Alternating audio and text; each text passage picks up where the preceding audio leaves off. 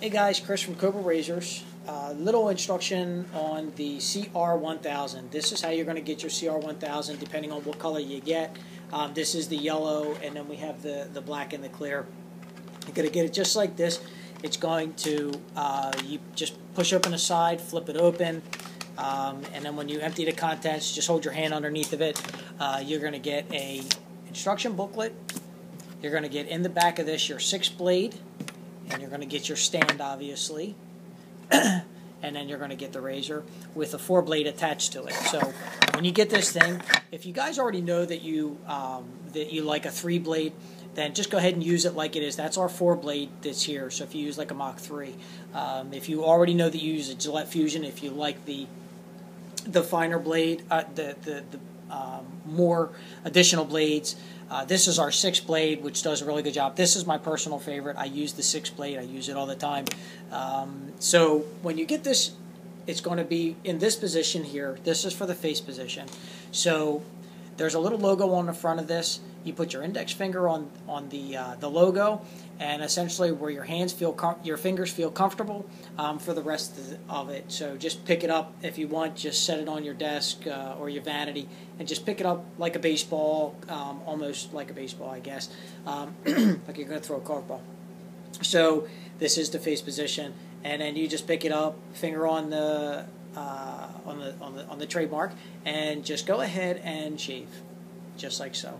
On your lip, your chin, you want to just flip it around and do the chin, under the chin, just like so. Now, there's a spring-loaded tab. Right there is the spring-loaded tab.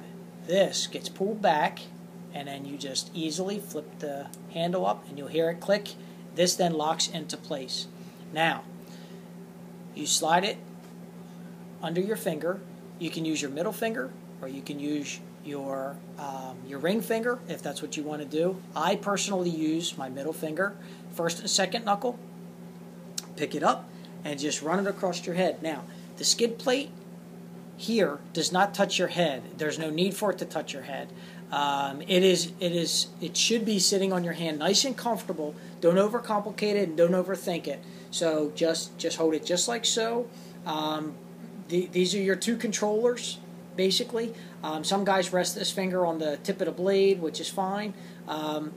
You'll get to using it about 2 or 3 times. You'll get a good handle, and you'll be able to shave this thing, and you won't have any missed spots or anything. So front to back, front to back, front to back, all the way around your ears, and then you just want to slide it off, spin it around, and slide it back up on the same finger, or whatever feels comfortable for you guys. It's a really easy product to use. And then you want to do the back up to the top. Okay, it should take you about 2 to 3 minutes to shave your head. Once you use it 2, 3, 4 times, you'll be able to zip right on through it, man. And I do say zip. You'll be able to flip right, go right on through and shave your head pretty quickly. So that's basically the instruction. If you guys have any additional comments, please send me an email. I will get back to you. But again, real quick, this is the head position. There is the slide tab on the bottom. It's spring loaded. And you flip it open, you hear it click, and this is now locked into place. Just make sure it's locked into place.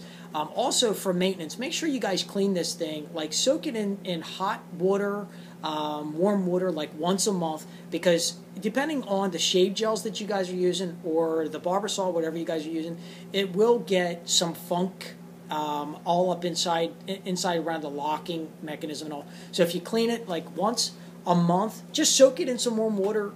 If you want to put a little bit of soap in there, that's great, but that'll at least alleviate all that stuff. Now, if you use our shave gel, you don't have to worry about that, because our shave gel is all aloe, and it cleans up real nice, and it goes away with the warm water, and it cleans the blade real nice. So, but this is the face position, just like so. You hold it just like this, and then this is your head position.